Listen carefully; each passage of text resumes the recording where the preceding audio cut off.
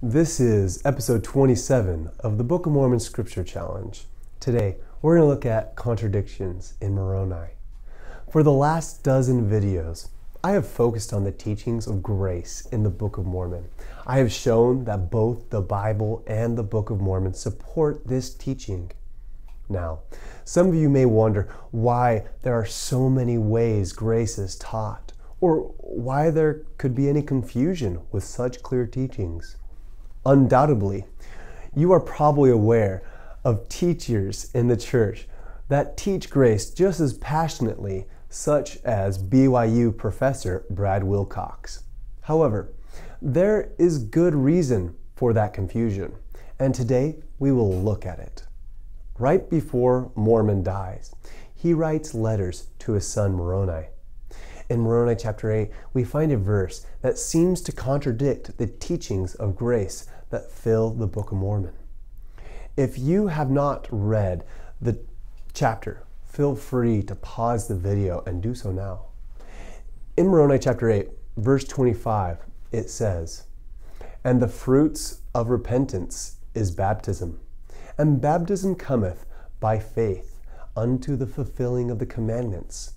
And the fulfilling of the commandments bringeth remission of sins." The fact that that statement is made is bewildering because it comes right after arguments for the atonement.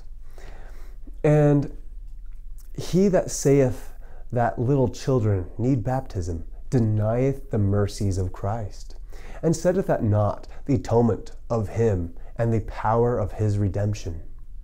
But it is mockery before God, denying the mercies of Christ and the power of his Holy Spirit, and putteth trust in dead works. First, let us remember how Christ sat with the children and invited them to sit with him. He taught his disciples that of such is the kingdom of heaven. Are kids perfect? Do you have kids? They are saved through the grace of Christ, not works.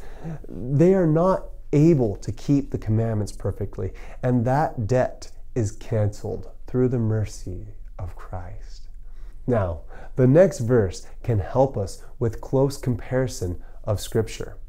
"Behold, my son, this thing ought not to be, for repentance is unto them that are under condemnation and under the curse of a broken law." Let's now look at Galatians chapter 3. Feel free to pause the video and read the whole chapter. We'll start in verse 10, which says, "For as many as are of the works of the law are under the curse. For it is written, Cursed is everyone that continueth not in all things which are written in the book of the law to do them." So, in other words, if you are going to live by the law, you need to follow all the law or be condemned by it. Let's continue in 11. "But that no man is justified by the law in the sight of God, it is evident, for the just shall live by faith.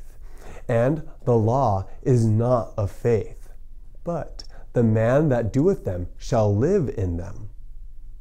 So we are justified by faith, not works. "Christ hath redeemed us from the curse of the law, being made a curse for us. For it is written, Cursed is everyone that hangeth on a tree." Christ himself sank below us all, having obeyed the law perfectly, still became a curse for our sake. In 18 it says, "For if the inheritance be of the law, it is no more of promise, but God gave it to Abraham by promise." So if you earn something, it is not a gift. Continuing, "Wherefore then serveth the law? It was added because of the transgressions, till the seed should come to whom the promise was made. And it was ordained by angels in the hand of the mediator."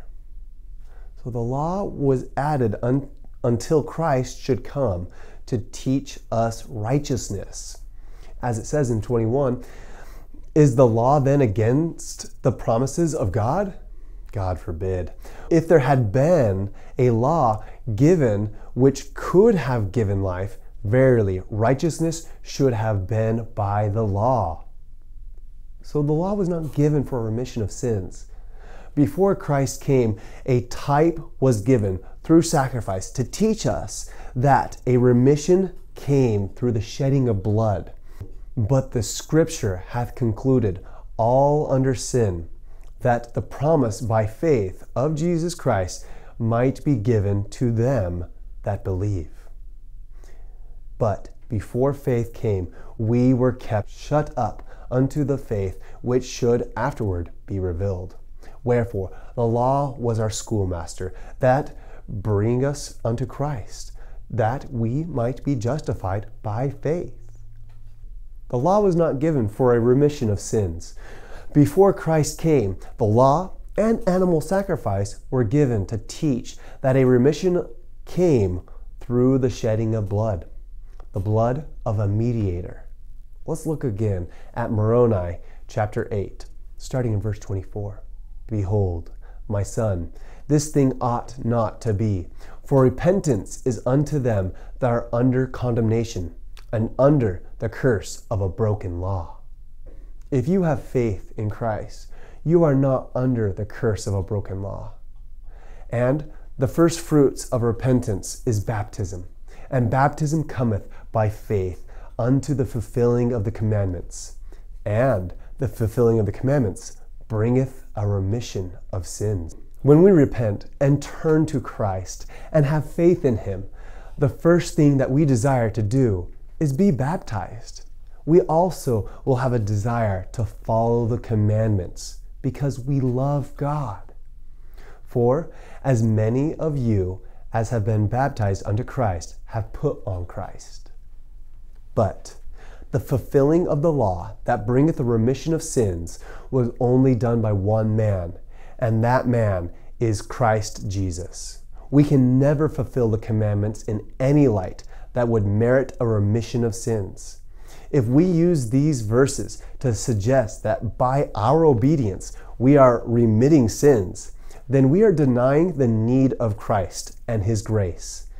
It is good for us to keep the commandments and follow the laws, but sins can only be remitted by Christ's atoning blood, for He hath fulfilled the commandments of God to bring a remission of sins for all man.